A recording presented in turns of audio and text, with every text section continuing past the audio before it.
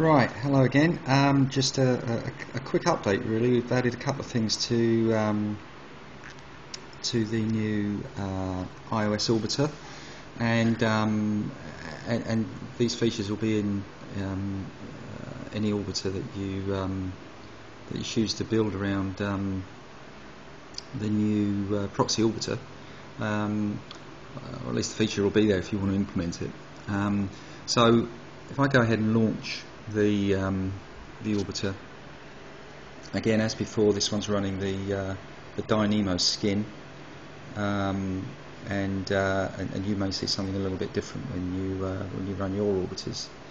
If I swipe up and bring up the little panel at the bottom, the panel bar, tab bar, sorry. Unfortunately, the camera that I'm filming this on is a little bit bad when I get up close, so it's not the best. I've got a bit of a reflection there. Let's try and move that over there. Right.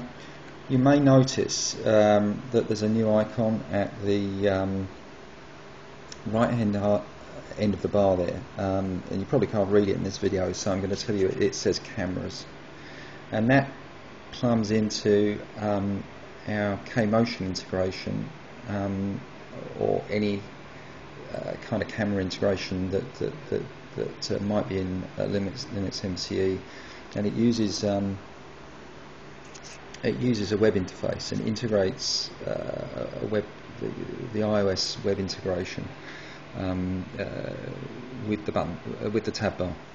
So if I go ahead and touch that, you'll see that we go into the camera viewer, and it pulls up a web page in the application. So this is a WebKit window running in the iOS orbiter itself.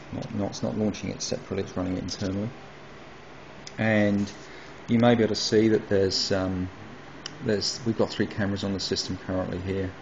And if I touch one of those cameras, we pull that up. Now, I'm demoing this, I should say also, I'm demoing this, I'm going out of our network, coming over a broadband connection and coming back in. So this is a demonstration of remote access. In fact, as far as the system's concerned, I'm sitting outside the network, I'm somewhere else, and I'm using the orbiter, from my office or from a holiday home or somewhere away from the house, and I'm using that to view my cameras. This is the live view of the cameras.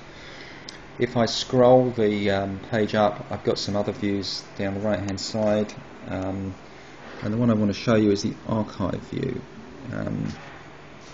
Again, you'll have to excuse the way I'm controlling this because it's very difficult to hold the camera and do this at the same time. So here we've got, in fact we've got Radu working very late last night on this code, and you can see somebody moving it. You can see that the frame rate's quite slow, but it is real time in the sense that we're getting frames live from the server. So I'm playing back a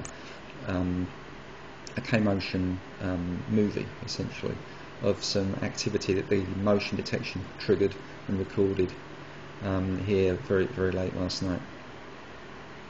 Okay, so if I take you back to the orbiter now, just touch the orbiter, and you notice when I touch that orbiter bar, tab on the bar automatically disappears, and now we're left in the orbiter, and we do anything we want with this orbiter. We can go to audio,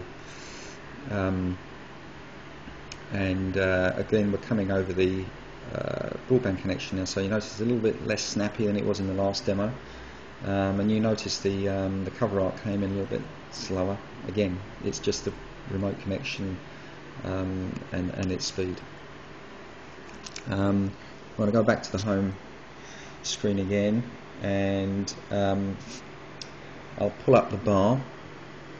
The bar slides up, and if we go back to the camera view again, you'll notice there that momentarily we see the previous view, and now we're back to essentially the home screen of the camera viewer. That's the way we've implemented it at the moment, because otherwise you could leave the cameras running in a weird state, and on a remote connection that may not be a good idea. We're kind of reviewing how that works at the moment, but that's how it works in this current release. This feature is going to be in the 2.1 release, which I hope we will get out to Apple today, and I hope that by Friday we will have the Qt code base updated with this feature, and that we'll be able to release it to you guys so you can have a go building some apps and some code with it. Okay, that's all I've got today. Hope you enjoyed it. See you soon. Bye.